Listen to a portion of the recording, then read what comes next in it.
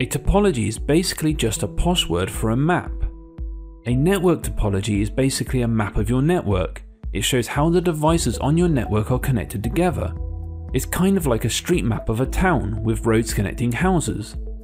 Another way it's like a street map is that traffic can only flow in certain ways. Some cities have one-way streets, so traffic can only go in one direction.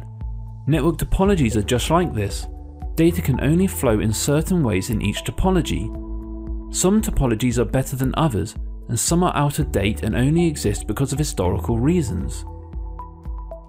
A star topology is shaped like a star. You have a group of computers connected to a central switch. The switch has the MAC address of each computer connected to it. A message, when being transferred from one client to another, must first travel to the switch. The switch will then use its list of MAC addresses to identify the recipient client. It will then forward the message to that client device. The advantages of a star topology are that you have fast connections as each workstation has its own connection. It will not slow down as much as other topologies when more users are using it. It is easy to add new workstations to the network, and if one cable fails, the other workstations keep working. The disadvantages of a star topology are that it's expensive to set up due to increased cabling costs and you need a central switch. The switch can be very busy and possibly slow down the network, and if the switch fails, the entire network fails.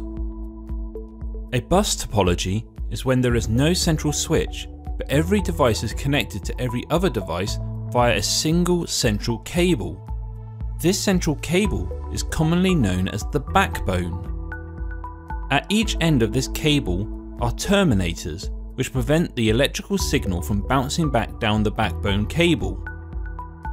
When a device sends data to another device on the network, the data will be sent out in both directions along the backbone and will be received by every single device connected to it. The data will contain a destination MAC address that will identify the recipient device. Each device will inspect the address, and if it doesn't match its own MAC address, it will ignore the data. If the destination address does match the recipient's device though, it will process the data. The advantages of a bus topology are that it is a low-cost topology due to the limited amount of cabling required, and it is an easy network to set up and maintain due to its simple nature and the limited equipment required. The disadvantages of a bus topology are that if the backbone fails, then the whole network will go down. Only one device can transmit on the network at a time, so if the traffic is heavy, this will slow down network performance significantly. And technologies such as packet sniffers will allow devices to inspect packets not addressed to the device. This is a security risk. So, the topology defines the layout of the devices in a particular network. A star topology has machines connected to a central switch. It is easy to add new devices to a star network.